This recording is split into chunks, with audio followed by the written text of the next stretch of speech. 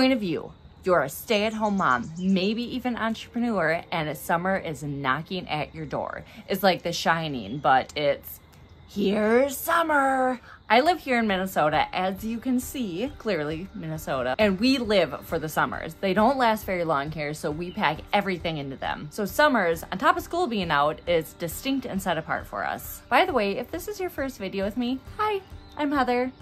I have two kids, Gracie, who's 8, and Oliver, who is almost 5. I also run a planner business called Sprouted Planner. These puppies are intentional, reflective, simple, and beautiful, and they're everything I wanted when I went through the hardest season in my life. So yeah, trying to run a business while kids are at home all day, every day, for 3 months is gonna be a challenge. That's why I think planning ahead is crucial. That's what this video and video series is all about, planning your summer. I think anyone can take away great ideas and action items from these videos, but this is especially made for moms with dependents or parents with dependents. I also created some great freebie printables for you to grab in the link below to support your planning. So grab those from the link below and let's get started on the first of 6 action items to lay the groundwork for your intentional summer. Like Sprouted Planners, setting your intentions will guide your next days, weeks, and months ahead.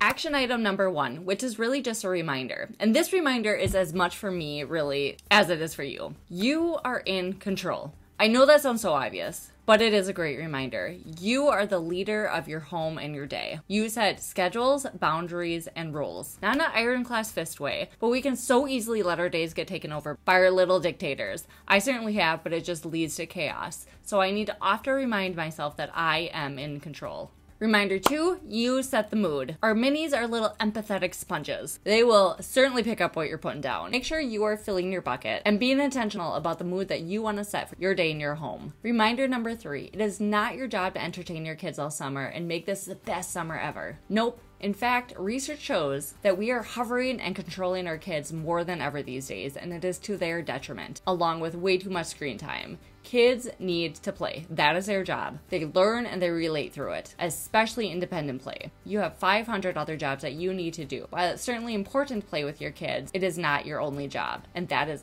perfectly okay, and it's actually necessary. Reminder 4, less is more. Wherever you're at or whatever season you're in, remember less is more. Less activities, less toys, less hustle. Allow room for rest, play, and ease. Click like if you needed these reminders as much as I do. Action number 2, reflect on last summer. If you have last year's planner, whip that thing out and look through it. What stands out? What worked? What didn't work? This will help set the stage for planning this upcoming summer. Action number 3, identify your hopes for the summer. Just like inside Sprouted Planner, freehand write down what your hopes are for the summer. It can just be a few sentences, but this serves as awareness for your expectations of the summer and what you need to plan to give your hopes the best chance of them coming to fruition. Action 4, decide the vibe and emotion. On your worksheet is a list of words. Circle 2 or maybe 3 words that you want to represent your summer. Action number 5, decide what to avoid and what boundaries you need to set. With each new season, it brings new opportunities for something to annoy us and grind our gears. Is there anything that you need to set boundaries around or avoid? Maybe it's neighbors that are coming over way too often, or crowded places make you too nervous. You might have to have hard but loving conversations with people around you to set those boundaries in place. Because summer is really short, but it's also really long to just grin and bear it. Action number 6, decide your focus and hang it on your fridge. So using everything you've worked through up until this point, decide 2 or 3 things you want to focus on.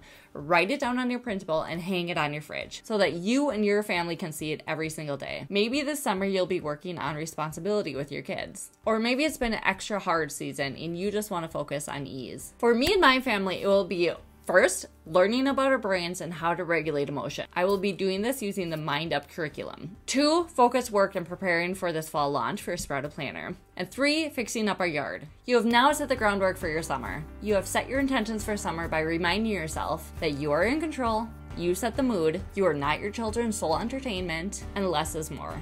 You brain dumped your hopes for the summer and identified what you want the mood and the vibe to be. You also set boundaries that may be unique to summer and decided your top 2 to 3 focus and hung it on the fridge. You are now ready to set up your schedule for the week and day, which I'm covering in the next video. In the meantime, I would love to know what mood and vibes you are going for this summer. Definitely let me know those in the comments below. Thank you for spending your precious time watching this video, and I will see you on the next one.